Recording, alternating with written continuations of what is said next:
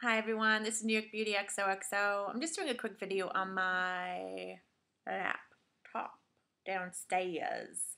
Because I've filmed quite a few videos about being raw and vegan and what type of diet I'm on, and I don't know if anyone's interested, but if this might help someone, I'm just going to make this video for you. Basically, this video is what I'm eating for dinner. It's a late lunch. I think it's like almost 4, and I'm heading out. So I might just grab a little tiny thing of cashews for the road or a banana to eat later on if I get hungry. But basically, this is like my meal. So I just want to show you quick. It's very easy to make. There was no cooking involved. And it doesn't quite fit the raw category because it was frozen veggie, but it's close enough. So anyway, if you had any interest in possibly making a quick and easy lunch where you don't have to buy something or eat anything fattening, hopefully this video is for you. So I'm going to show you basically, now I'm done eating, so I just finished. I'll show you how much is left, what it looks like, and what the 3 ingredients were to make it. So it's in a bowl, and I actually ate it with a spoon because it's chopped pretty much. This is what's left. So it seems like there's a decent amount that's left over. When I made it, it made to where there was a little bit higher than, because this is technically a soup bowl in my China set.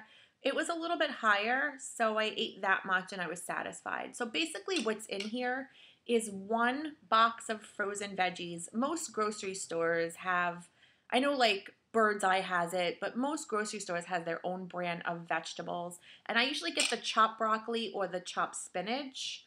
I prefer the chopped broccoli if I'm just gonna eat it uncooked, because basically when they do the frozen veggies, they're blanched, which means they're just thrown in hot water just to quickly cook it, and then they like freeze it. So it's pretty much already cooked. So to recook it, basically you're just killing it.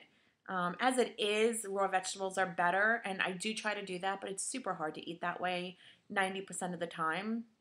So I do incorporate, especially later in the day or a late lunch, something like this. So what I did was this morning, or actually, I'm sorry, last night, I took 1 box of the broccoli and I defrosted it in my fridge. So it was kind of mushy by the time I went to eat it at lunchtime. I just put it in the bowl. I took 2, my husband had got Mexican yesterday and I got a salad from there. 2 little takeout containers of pico de gallo, which is just kind of like salsa that's not blended. It's just tomato, onion, a little bit of like cilantro. So I had 2 little tiny like takeout cups of that. I added that to the broccoli. And we shared a container about that size of guacamole. It came with chips. So I had half last night on my salad, almost as dressing because I don't use salad dressing.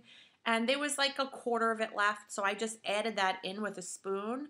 And I mixed the pico de gallo, the 2 little cups, the guacamole, and that 1 box of broccoli, which is kind of like a side dish for a family of 2 or 4, so to speak.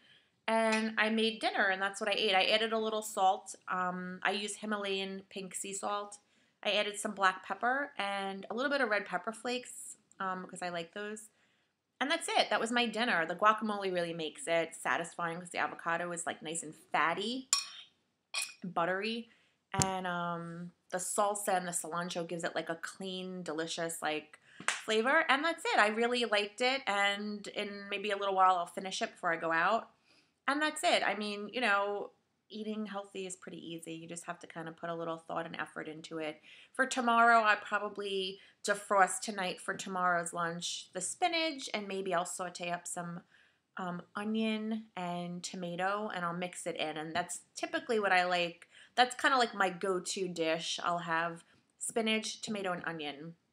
I mix that up with salt, pepper, and a little bit of olive oil.